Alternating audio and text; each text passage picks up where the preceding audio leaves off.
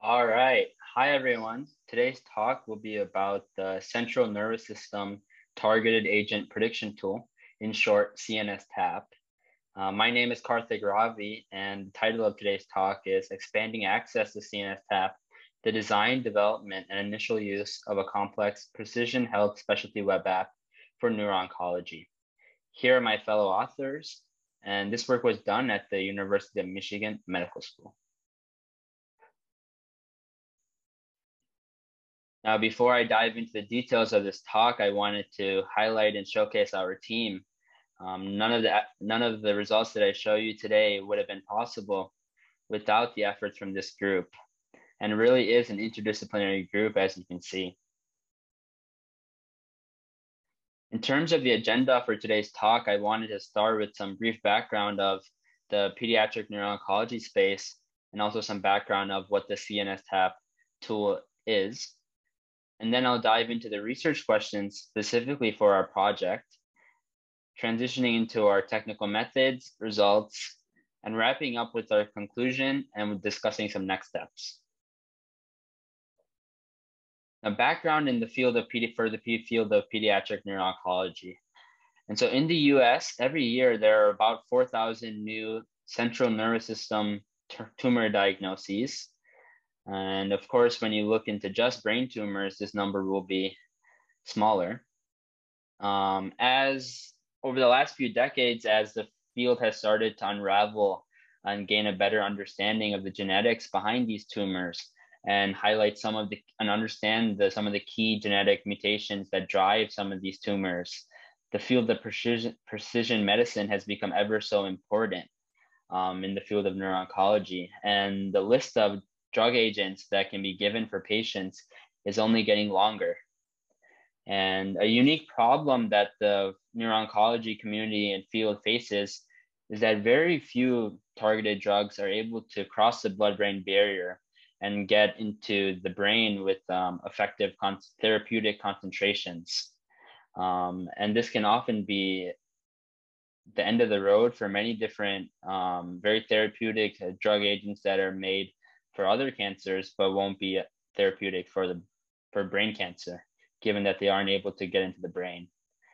And the main problem or situation that the field faces at the moment is that because of these long lists of possible potential drug agents and the ever-revolving literature about these different drugs, the treatment decisions for pediatric brain cancer patients can often be a subjective and qualitative approach and qualitative basis. And that's really the problem that the CNS-TAP app and algorithm is trying to solve by making it a more quantitative and objective way to choose drug agents. And so transitioning into just some background of the actual CNS-TAP tool and algorithm, in formal terms, it's a formalized scoring algorithm that assists clinicians to select the optimal and patient-specific drug therapies. And specifically, the CNS-TAP tool has 68 different brain cancer drugs at the moment, and these drugs target around 19 different biochemical pathways that are most commonly mutated in pediatric brain tumors. The algorithm of CNS-TAP, it considers 9 different criteria that it uses to score each of these drugs on. 6 of these criteria are intrinsic, or what we call as drug-specific criteria. And then 3 of these criteria are patient-specific criteria in which, based on the specific patient's tumor, scores are given. And in the end, the output of CNS-TAP is a baseline and patient-specific score for each drug that targets one or many of the pathways that are mutated in the given patient's tumor. So the application, the CNS-TAP workflow is illustrated in the following picture. It starts with a specialist user receiving a tumor genetic sequencing report, which contains the different pathways that are mutated in a given tumor. And so a sequencing report might say that a tumor is mutated in pathways X, Y, and Z, for example. And so a specialist user will take into that will read in the data and take into that and input that into the CNS TAP tool, which will output drug agent ratings for all the different drugs within that target those different pathways that are mutated in that patient's tumor. And so with the results, the clinician will take the CNS TAP score and rank drug agent rankings, and they will present this data at a tumor board meeting with other neuro-oncologists and surgeons. And using this result from CNS TAP as a decision aid, the tumor board will come to a final decision on which drug agents will be given for that specific patient.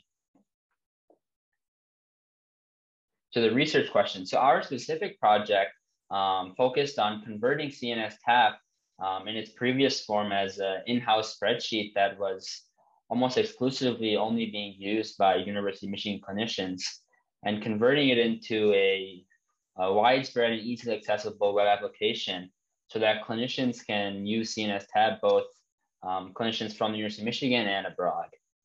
So the first research question we asked, as shown on the slide, is really getting at making sure we first understood what are the core capabilities and functionalities of the Excel spreadsheet and the algorithm at its core. And in order to understand this, we wanted to make sure that we were able to understand the key functionalities, so that way we can make sure that those are preserved when we convert it into the web application. And then the second research question centers around the idea of understanding what are some design opportunities that are presented that we could use to not only replicate the functionalities of the Excel spreadsheet in the web app, but also incorporate new design features that help make the CNS TAP application workflow process for a clinician even better.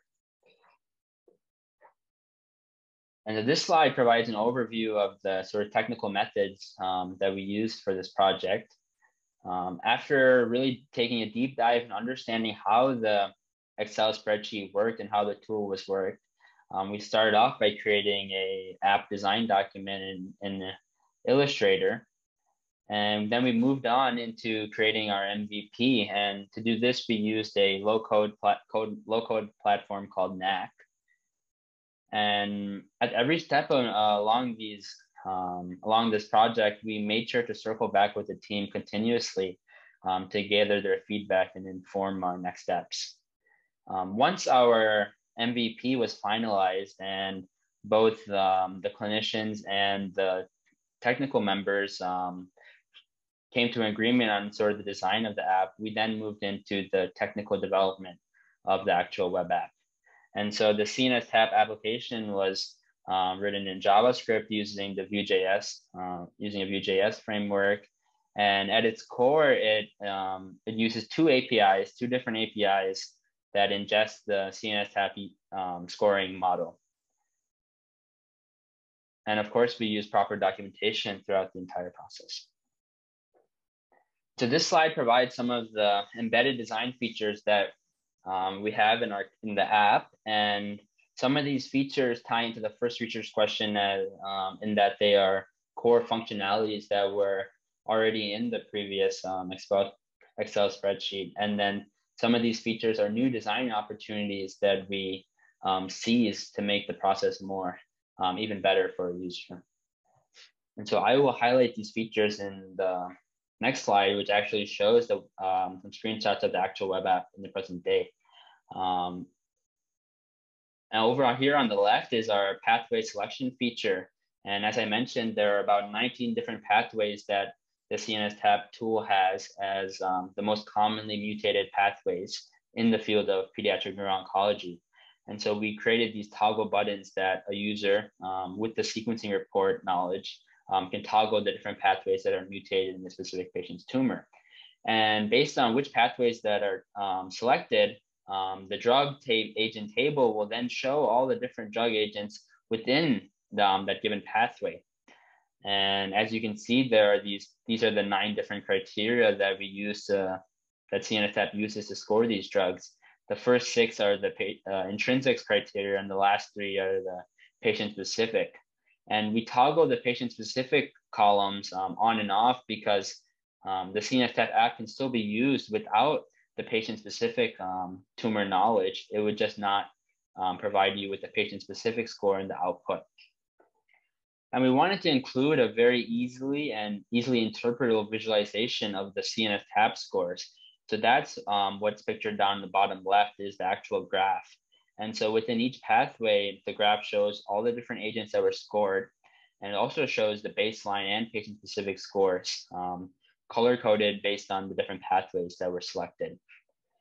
And for new users or new users who have no previous experience with the CNS TAP spreadsheet, we embedded a tutorial into the actual app that walks users through the different features of the application.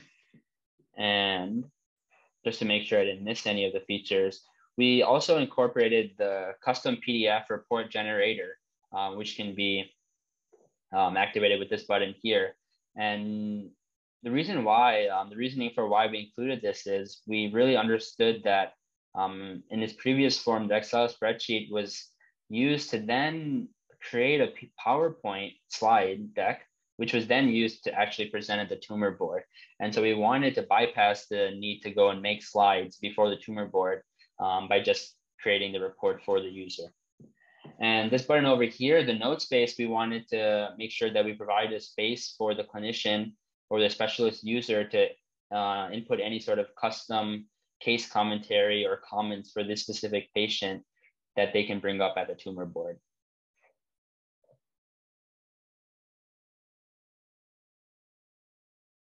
All right, and real quick, finally, we wanted to incorporate some other forms of embedded support for users. And so I already previously mentioned the tutorial that's inbuilt into the app.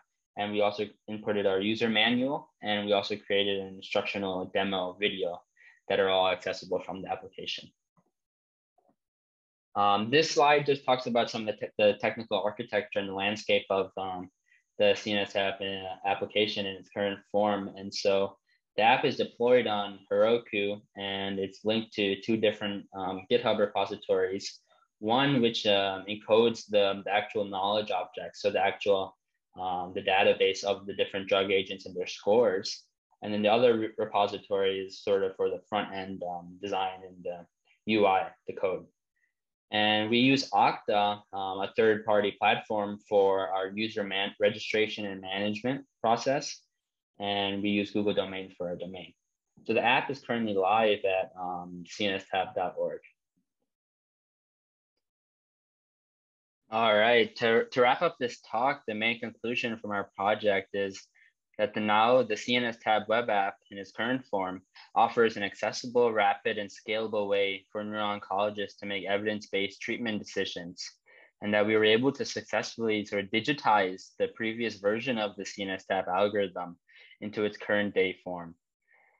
The main three next steps that we pose and we plan to work on, the first one is the establishment of a batch client feature for researchers. And so this use case would be for a researcher who would like to generate CNS TAP scores from multiple patients at the same time, rather than a clinician who may be generating a CNS TAP report for just one patient.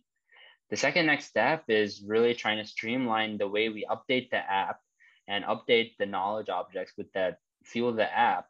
And we want to make it in a way that the way to technically update the app can be easily done by both people with technical background and also people without a technical background, such as clinicians.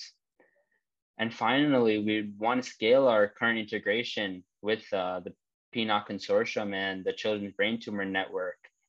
So that way, anyone who could benefit from the CNSF app is getting exposed to the application. And we talk much more in depth about its current use and integration into these consortiums in the paper. And to conclude, I'd wrap it up by just saying that the current app is live at www.cnstap.org. So if you're interested, feel free to check it out. And I hope you enjoyed this talk, and feel free to reach out to me at the email listed here with any comments or questions. All right, thank you.